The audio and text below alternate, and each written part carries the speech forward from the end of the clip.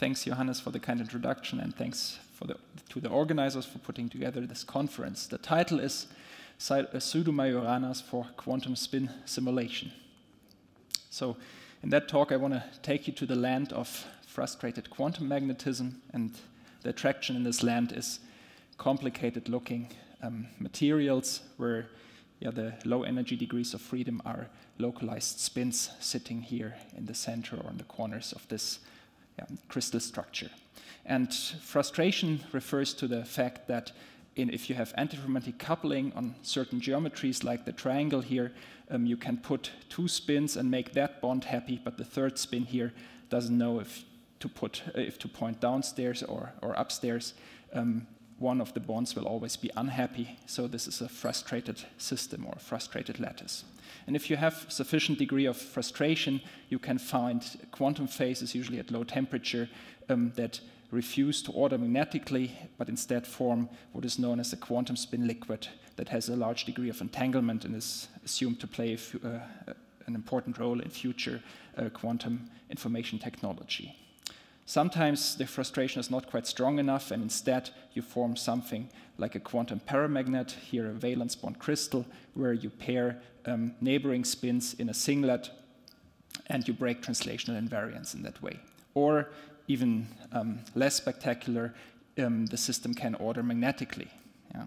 And the question is, of course, what of these different choices are realized at a given temperature, magnetic field, or pressure, and this is what our experimental friends pursue in the lab every day, but it's also a formidable challenge for the theory community. So there we typically write down model Hamiltonians here, Spin-1 Heisenberg systems, and in this talk I will focus on Spin-1 half exclusively, and the question is, so given a lattice, giving a coupling constants, what is the phase diagram?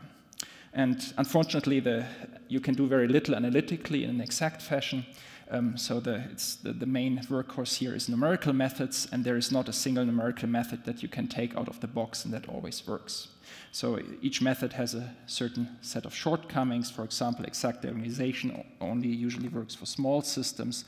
High temperature expansion, as the name says, you're limited to temperatures usually above the coupling constant J. The DMRG, density matrix normalization group, is great for 1D. It now works also for 2D, but in 3D it's still very challenging to apply. Quantum Monte Carlo works in all dimensions, but only for certain Hamiltonians that don't have a sign problem. So what I want to talk about in this few minutes here are diagrammatic approaches. This is one of the methods that you learn pretty early on in your physics program in the disguise of perturbation theory, but I also want to consider non-perturbative extensions of this diagrammatic perturbation theory, like the functional renormalization group, FRG, or parquet equations. And the catch here is that usually we apply these diagrammatic approaches for fermionic systems that are characterized by this quite simple anti-commutation relations, and also for bosonic systems. But so what prevents us from applying this method straightforwardly for spin system is these spin algebra that is shown here, and the alpha and beta stands for x, y, or z component of spin. Good, so if we still want to apply our fermionic methodology, diagrammatic methodology, our first task is to go from spins to fermions. So to do that, we introduce so-called pseudo-fermions. F, they come with spin up and spin down. Taken together with this Pauli matrix, we can try to represent the spin operator like that. So if you now take this definition and insert it here in the spin algebra, you see that there is some tension. Yeah, the second term is perfectly reproduced, but the first term, there is a prefactor here that includes this d. So what is the d? The d is known as the local fermion parity. This is the formal definition here, and it's a constant of motion. So the d takes on the value of +1 in the subspace where only one fermion is present at the spin site, and then the spin algebra is perfectly fulfilled. And if it takes on this -1, so this happens if the site is empty, no F fermion present, or if both F fermions are present, then the spin algebra is not fulfilled. So we say this is not a faithful representation, yeah, because it depends on the local fermion parity. So does that matter for practical simulations? Here is a case study of a simple Heisenberg dimer, just two spins coupled antiferromagnetically. And if we diagonalize that system, first rewritten in terms of the F fermions, we see there is the singlet ground state and the triplet state, and there is another state appearing due to this fermion representation at zero energy. And that is the state that has the -1 eigenvalue for D, or it's a degenerate state.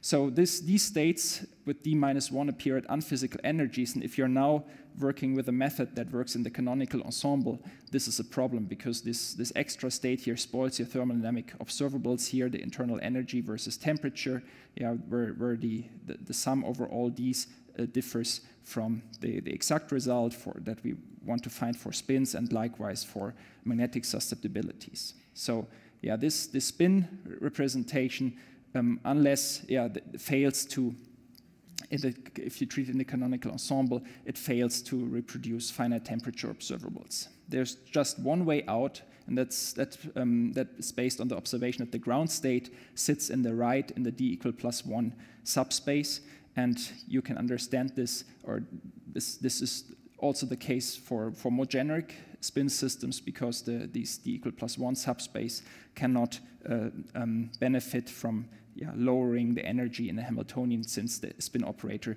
takes on the value of 0 there. So for generic spin systems, as long as we work at 0 temperature, we can assume that the system, the ground state is in the D equal +1 subspace, and we can continue with our fermionic spin representation. And that is the idea that is behind the 0 temperature formulation of the pseudo-fermion functional RG, so in some sense fancy diagrammatics. I will briefly explain how this works. So this is the spin representation. We rewrite the spin Hamiltonian in terms of fermions, and then we deform the action in a sense that we have, with a deformation parameter lambda, that we have a simple starting point when lambda is infinity, and then we derive flow equations that take us from lambda to infinity to lambda equals 0, where we recover the full physical theory. And in this, there are several choices for this deformation or cutoff procedure, but what we want to do here is to modify the Baire propagator, which is just 1 over I omega, since the system has no kinetic energy in terms of the F fermions, by a cutoff such that we, one after the other, switch on Matsubara frequencies, going from high frequencies to low frequencies, and at the end we have all frequencies together.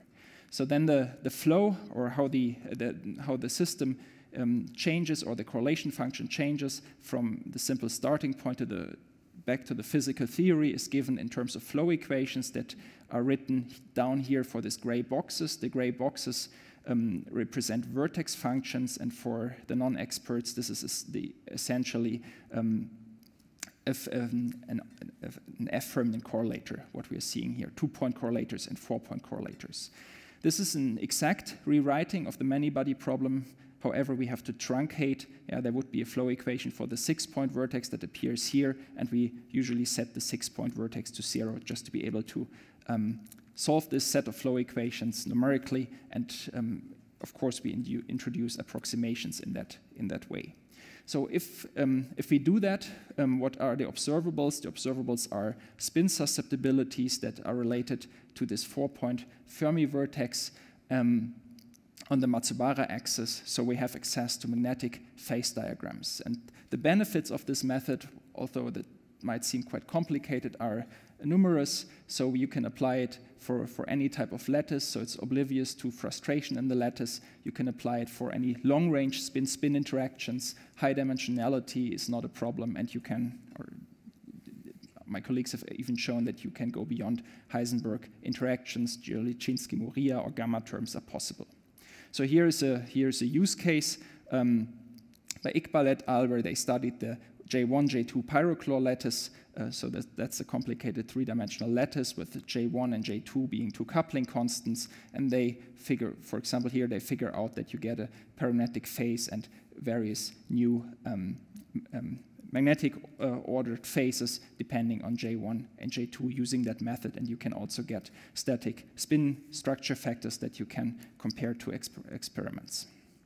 Good, but so this is for t equals 0, and now I want to ask the question, what happens if you're interested in t larger than 0, finite temperature, as is usually the case in experiments? Yeah?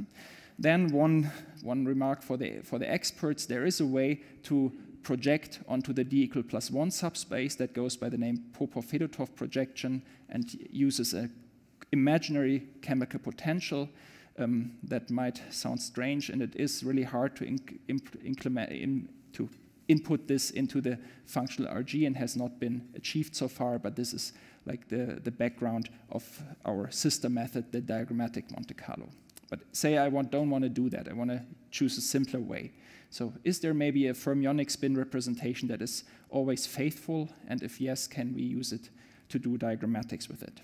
And the answer is yes. The answer is shown here, one spin, and you represent that in terms of 3 Majorana fermions. So don't be confused, this is not the famous Kitaev Majorana representation that was used first to solve the Kitaev model. This is a representation that goes back to Zwielek and Martin. Here is the representation, so each spin is represented in terms of 2 Majoranas. What are Majoranas? If you're not familiar with them, here's the Majorana 101. You can think about it as half a complex fermion. So if you have one complex fermion now called C, you can form two linear combinations, and you get Hermitian objects out, one Majorana and another Majorana that fulfill still the fermionic anti-commutation relations. And if you dagger that, yeah, you get back to itself, as you can see from the definition. And if you use these rules and you put this prescription here in the spin algebra, you can check that this is always fulfilled. Yeah? No unphysical Hilbert, no unphysical energies appear in the spectrum. The representation is always faithful. And one word about dimensionality of Hilbert spaces. So a single Majorana has dimension, Hilbert space dimension square root of 2. It's 3 Majoranas per spin, so you take it to the third power. You consider n a system made of n spins. So this gives you this Hilbert space dimension for the Majoranas. If you rewrite that, you find the 2 to the power n that you expect for spin 1/2, but an additional factor of 2 to the n-half. And as we said, there are no unphysical energies. This must go into artificial degeneracies. But we know that they are there, and we can take care about them in our numerical method, so that is not a problem.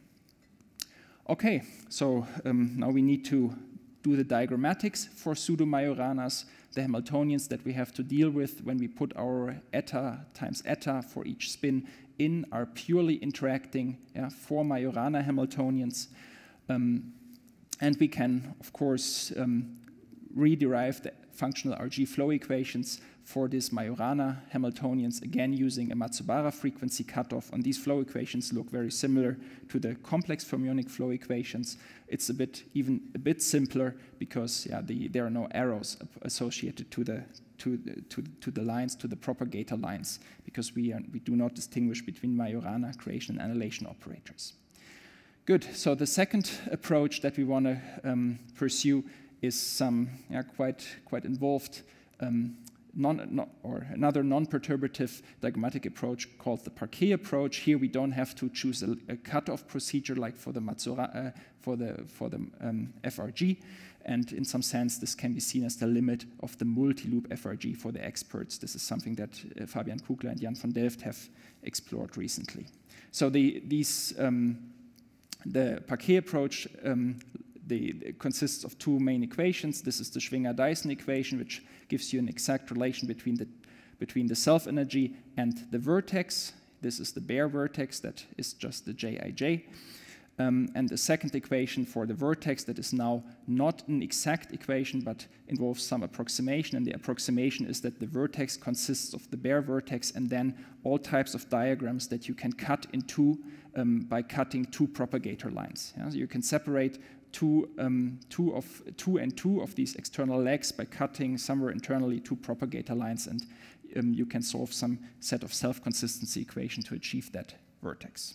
Good. So let's see how this new proposed method works for a very simple system, the Heisenberg dimer again.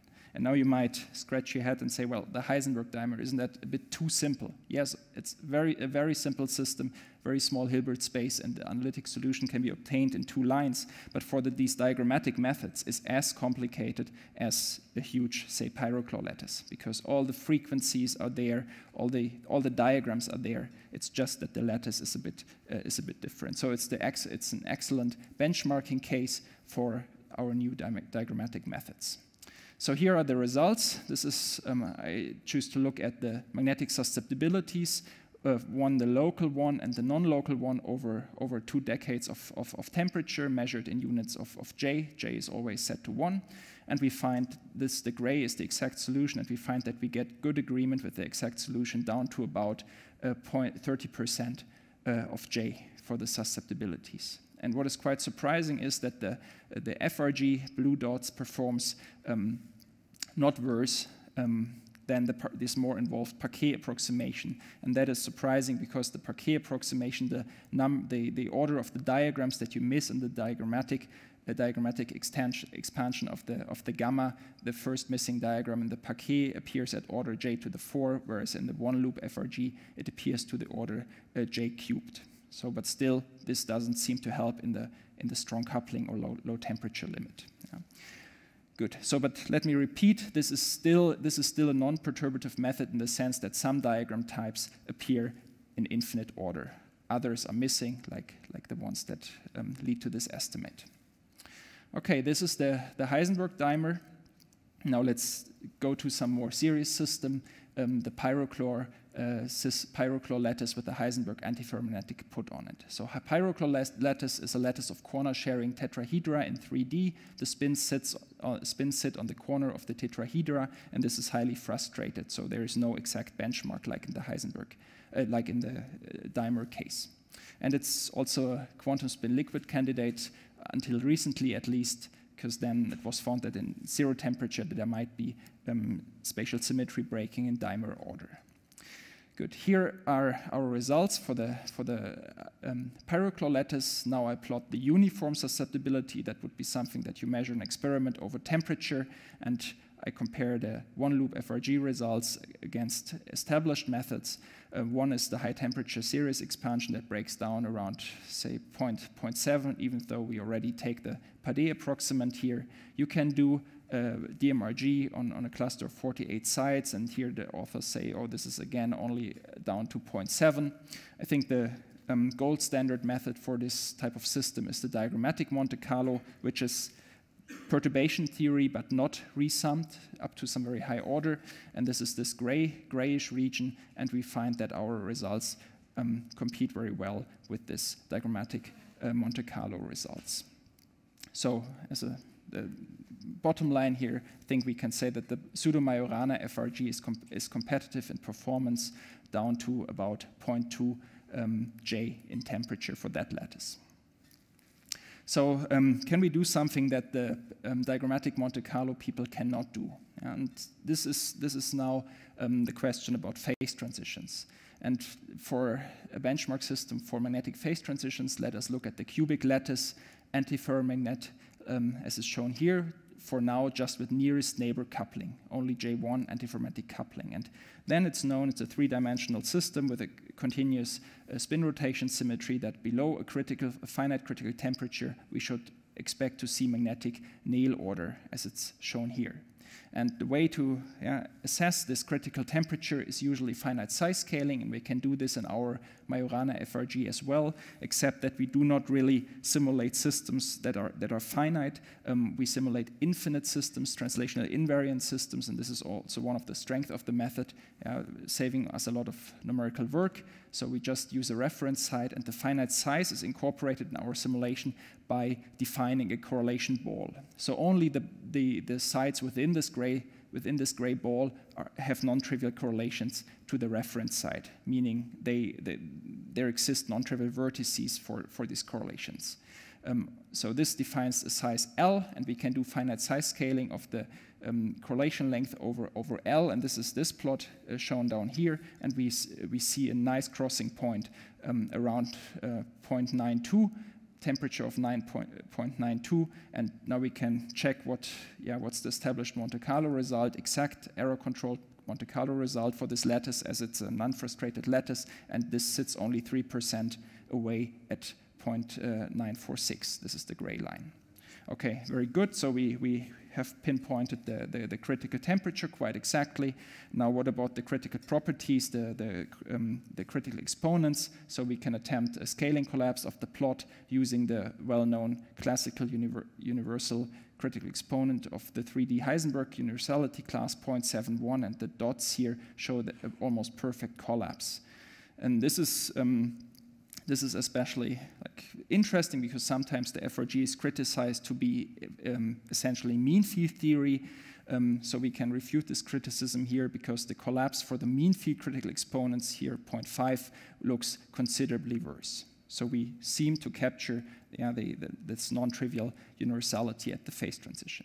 Now let's leave quantum Monte Carlo behind by switching on a J2, so a next nearest neighbor coupling in this lattice, and this frustrates the lattice, so Monte Carlo is out of the game, and we can still use our method, the FRG, to follow the critical temperature with increasing J2 and see how it drops quite drastically. Previous numerics have apparently underestimated the quite drastic drop of this of the critical temperature when you add J2. So this opens the question: is there maybe a larger parametric ground state region in this system than that was anticipated before? Okay, so let me give you a short outlook. So what else can we do with the method? This is titled Towards Pseudo-Majorana FRG for Rydberg arrays. In Rydberg arrays that are quite popular nowadays in the cold atoms community, we are facing the problem of a very different Hamiltonian, not Heisenberg, but transverse field Ising model with an additional longitudinal field, which is also long-range interacting. And yeah, the first DMRG studies came up with a very involved phase diagram for a two-dimensional square lattice of this Rydberg atoms, where very soon you start getting enormous unit cell sizes. So this rhombic order, for example, you can see this is a DMRG calculation on a 15 times 80 cell, and the unit cell is almost half as big as the simulation cell. And then you might scratch your head and say, well, should I trust the simulations? Because yeah, I fear I have commensurability problems here, and we think this is a fair critique, and we hope to counter that with the FRG, which works in the thermodynamic limit from the start. And also, it might be useful. So it's not, I think, not established what's the temperature. Is there a temperature in experiments with Rydberg atoms? But it would be nice to also learn about the finite temperature axis in this phase diagram. So this is why, together with my PhD student Benedict, who presented a poster on this, we are setting up another Majorana approach to these spin Hamiltonians, now based on the famous Kitaev Majorana representation. This is from the shelf. This is not a faithful representation. It has these unphysical energies, but for the transverse field Ising model, it turns out where a single Pauli matrix is missing, it's faithful again. So, and it also has some built-in time reversal symmetry and some unphysical time reversal symmetry that we can nevertheless put to good use in our numerics.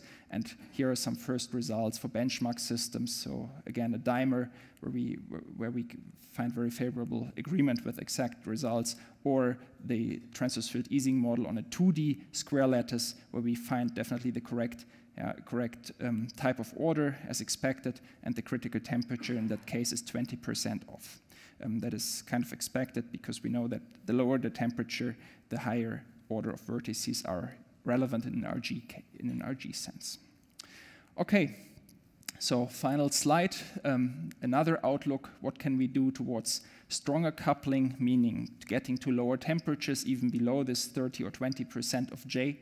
And certainly what we need to do is to make better use of our vertex. So we are, from a practical point of view, we are limited to the 4-point vertex with 4 legs. Yeah, the 6-point vertex is almost impossible to store or to calculate on computers. So we have to go with a 4-point vertex, and currently we are very much throwing away information, because each leg corresponds to one fermionic degree of freedom, either complex fermion or Majorana fermion in the Majorana FRG, and you have to combine two fermions to get one spin. So the 4-point vertex carries the information of a spin-spin correlator so far. So what if the 4-point vertex, each leg could be associated with a single spin operator? And this is indeed possible. It has been explored recently by Peter Kopitz and colleagues, who figured out that you do not need an unconstrained fermionic path integral to apply the FRG. And that is, of course, exciting, because now with only using 4-point vertices, I can study, I have 4-point spin correlators in my theory. And this means I can probably go to lower temperatures. Another nice feature here is that, as spin-spin correlators gave you access to magnetic susceptibilities, we of course have that here in the Kopitz FRG as well, but we have also the 4-point correlators, which give us access to the susceptibility of valence bond solids. So we are suddenly in a situation to distinguish this type of paramagnet to this type of paramagnet. Other features are here, that we can use finite arbitrary spin length S, and the cutoff procedure is a bit more physical in the sense that now there is a cutoff in terms of the J of the spin-spin coupling, and the full spin algebra is encapsulated in the initial condition that are derived for free spins. Okay, so this is work that I explore with my master student Samira Hatoum, and here is some very first fresh from the CPU results on the ridiculously simple ferromantic Ising dimer, which is a classical system. We only looked at static properties so far, but we can see that the method works, and the more vertices we include, the closer we get to the exact results, which are the dashed for this correlation function, and the exact results are the dashed lines. With that, let me summarize. So with the Pseudo-Majorana FRG/Parquet approach for spin-1/2, I presented a new tool for quantum magnets. We think that's a versatile tool that is in some sense complementary to the established pseudo-fermion FRG, as it can be now applied for finite temperatures, whereas the pseudo-fermion FRG works only at 0 temperature. It's a flexible tool, so it works in any dimension. It works for any lattice, frustrated or not. It works for any coupling range. This is interesting in terms of what I said about Rydberg atoms, which have long-range tails and also dipolar interactions. It also can be extended to work for any coupling type, Joliczynski-Moria or gamma terms, or even retarded couplings. So that's interesting if you're asking, what do the phonons do to my spin liquids? Do they possibly destroy the spin liquids at some low temperature? And it can be extended to magnetic fields. So it's a quantitative method. It really outputs susceptibilities and thermodynamics that can be compared to experiments. And we also showed that it's quantitative in the sense for magnetic phase transition, that you can get the critical temperatures, you can get the phase diagrams, and even the critical exponents right. With that, thanks goes to my collaborators on that project, and thanks to you for listening.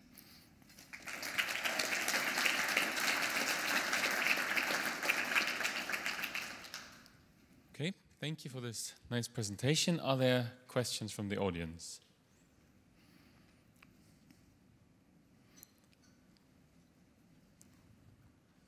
Okay, so then let me start with questions. So have you tried to compare that to exactly soluble models which exist, for example, also for the full temperature dependence of 2D, 3D Kitaev models, for example? Yeah, for the Kitaev model, you need to generalize to this Ising type interactions that you find in the Kitaev model, and this is work in progress. We have not done that. So far, results exist only for Heisenberg systems. Oh, okay. So, okay. This is for if you know exactly solvable Heisenberg model in 2D or 3D, let me know. Well, only for the ground states, but not for the excited states. Yeah. Okay. Other questions?